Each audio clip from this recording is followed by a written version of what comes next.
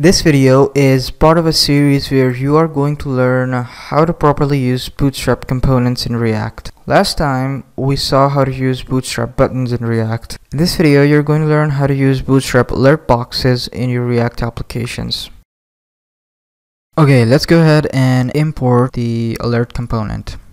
Okay, you can just go below the buttons. Let's add an HR. Now let's use the alert component. You can just go ahead and say, hi, I am an alert, and you can see there's your alert. Now you can of course change the color of the alert, primary, and that will change this to a blue color or the primary color of whatever theme you're using of Bootstrap. And of course you can go ahead and change this to danger, warning, or secondary, or any of the main colors of Bootstrap. But one important thing that I want to mention about this alert is how can you programmatically show and close this alert box. So for instance, let's say that you want to have a button here, a little X icon that should, on being clicked, close the alert box.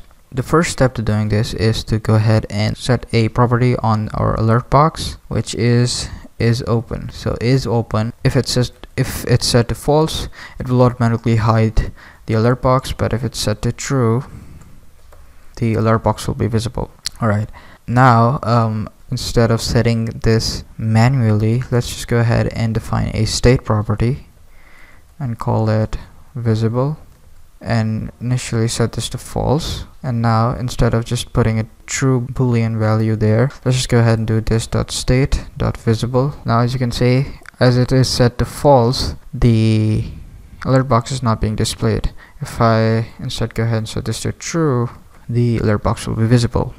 Alright, so now I want to toggle this property on clicking on this X icon. It's not currently there, but if I go ahead and set a new property on this component called toggle and set it equals to this .toggle and bind it to the current context, and then define the toggle property, and what I'm going to do in the toggle is set this .set state. I'm just going to toggle this property of the state object, so I can do visible and whatever the opposite is of this .state.visible. So when it's true, this value here would be set to false. If it's already false, this value will be set to true. So by just doing this, we get this functionality that if I, let me save this first. If I click, okay, that's not working. Okay, I spelled it wrong again. So this is supposed to be visible. Alright, so now if I go ahead and save this, we get this functionality that whenever we click on this X icon, the alert box disappears. Now let's say that we want to open this alert box whenever, let's go ahead and choose this button. Whenever I click this button, I want the alert box to appear. So this is the button that I'm talking about because it's set to block, and I want to set the on click prop here to this toggle bind this. So basically it will run this method whenever it's clicked. So if I save this, let's close this first, and when I click this button, it will reappear. That's how you use Bootstrap's alert box component in React.